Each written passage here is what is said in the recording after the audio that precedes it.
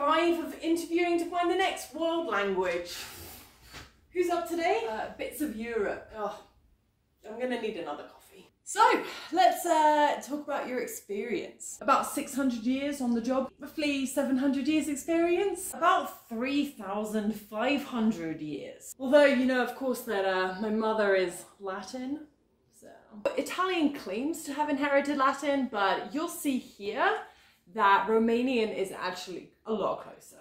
I consider my lack of Latin to be an advantage rather than a disadvantage. Latin is dead. Latin is taking a long nap. And when she wakes up, she'd like to see me, Romanian, in charge. Oh, sorry, what was the question? French is looking at me like she knows what's in my soul. What famous person do you see as your greatest strength? Cervantes. Ibsen. Homer. Famous German speakers. No one springs to mind immediately.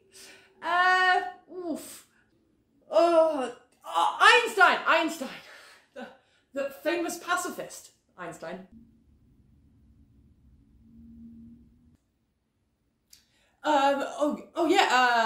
Camus, Proust, Victor Hugo, Simone de Beauvoir. Let me tell you about these cats that don't know how to spell. They have taken over the internet.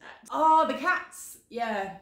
They've helped me through some really dark times in my life. What is the first thing that you say when you meet a new person? Hello, hello, hi, hola, hola.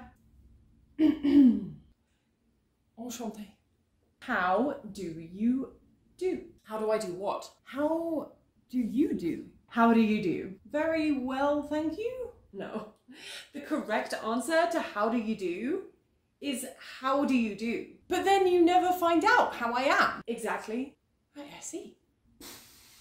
What word do you think of when you see this dangerous and sometimes even deadly animal? Medusa. Medusa. Meduse. Medusa. Medusa. Medusa. Medusa. Medusa. Oh. It's a squishy thing and it lives in the sea. I think I'm gonna call it a English. I don't know if you're taking this position seriously. Literally this whole time, we've been talking in English. How are we gonna explain this? Maxi, not me. Salute. What's going on, kiddos? I told you. Mom, that was a really long nap.